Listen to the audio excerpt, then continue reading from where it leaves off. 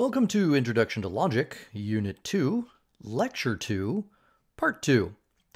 In this short video, we'll learn about simple deductive arguments based on the logical relationships between the four categorical propositions. We'll also look more carefully at the concept of existential import and see how this affects immediate inferences on the Aristotelian and Boolean models of term logic. In our last video, we learned how to put the four categorical propositions together to form the square of opposition. The A and E, the universal propositions on top, the I and O, the particular propositions on bottom, the affirmative propositions A and I to the left, and the E and O, the negative propositions, on the right. We also learned how the organization of the categorical propositions on the square created four logical relationships. Contradiction, where propositions have opposite truth values. Contrariety, the relationship between the universal affirmative and universal negative, where they both cannot be true, but they can both be false. Subcontrariety, where they cannot both be false, but they can both be true, and subalternation, where the truth of the universal implies the truth of the particular, and the falsity of the particular implies the falsity of the universal. We also learned how these relationships allow us to make immediate deductive inferences based on assuming a truth value assignment for any one of the propositions on the square. So, if we assume, for example, that the universal affirmative is true, we can make immediate inferences about the truth value of the universal negative, the particular negative, and the particular affirmative in virtue of the contrary, contradictory, and subcontrary relations, respectively. Of course, we will not always be able to determine the truth value of every proposition, as in this case. We know that in subalternation, the truth of a particular claim does not imply the truth of the universal, nor indeed would the truth of the particular affirmative imply a truth value for the particular negative. So in this case, A and O would remain logically undetermined. Now let's think about some actual categorical propositions, and we'll see exactly the same thing. If we assume that all dogs are mammals is true, then we can immediately infer that no dogs are mammals must be false. Similarly, with some dogs are not mammals, and of course, some dogs are mammals would have to be true. We can also change the orientation and have the very same outcome. If we take all dogs are mammals to be true, we can conclude that no dogs are mammals is false. Taking it one step further, we could put the argument into standard form, and we can say that this simple deductive argument is valid. We can see, of course, that it's an argument because it's composed of at least two statements, one of which follows logically from the other. We can say it's valid because the conclusion, which in this case turns out to be a universal negative proposition, is contrary to the premise.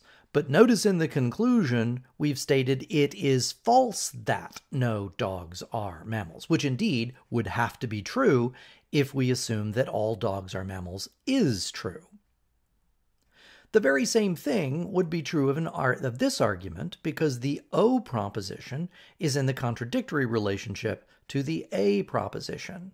So if it's true that all dogs are mammals, then it must be true that it's false that some dogs are not mammals.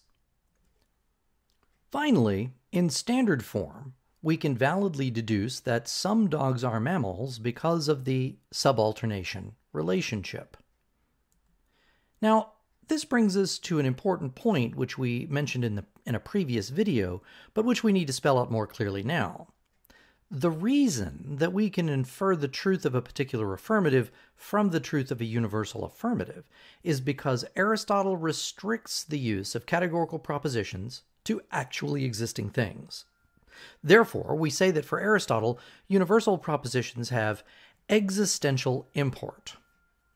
That means he takes the universal claims to be assuming the existence of the entities in the terms of those propositions. In this example, of course, since hobbits do not actually exist, Aristotle would say that the argument is fallacious. We can't make any claim about the particular thing if things of that sort don't exist at all. Another way of thinking about this is an empty set cannot tell us about any of the individual things that would exist if that set were populated.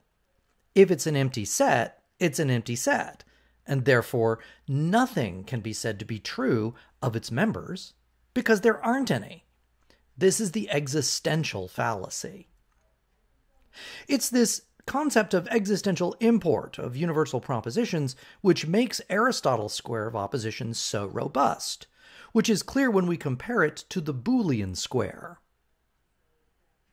On the Boolean square, there is only one defined inferential relationship between categorical propositions, and that is contradiction. For Boole, universal claims have no existential import. That is, they don't imply the existence of anything at all, so it's impossible to have a subalternate relationship.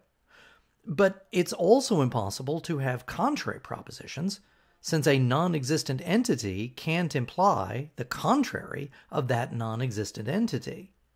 Problems also arise from the concept of existential import for subcontrariety.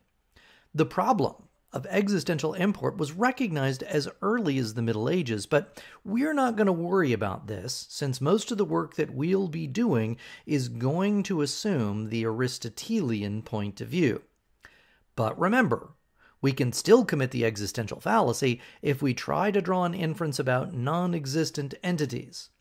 Such simple deductions will always be invalid because, according to Aristotle, we can't know anything about non-existent things, so we certainly can't derive logical truths about them either.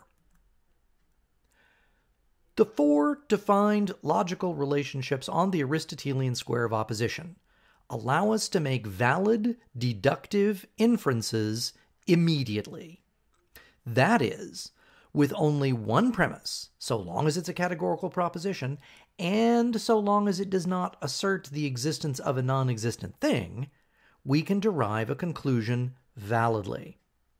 We call this immediate inference because there's no need for any further information to mediate between the premises and conclusions. In the next video, we're going to begin exploring arguments that do require mediation between the premises and conclusions. These mediated deductions will be in the form of the syllogism, that is, a deductive argument with two premises and one conclusion. So, be sure to watch the next video, an introduction to categorical syllogisms.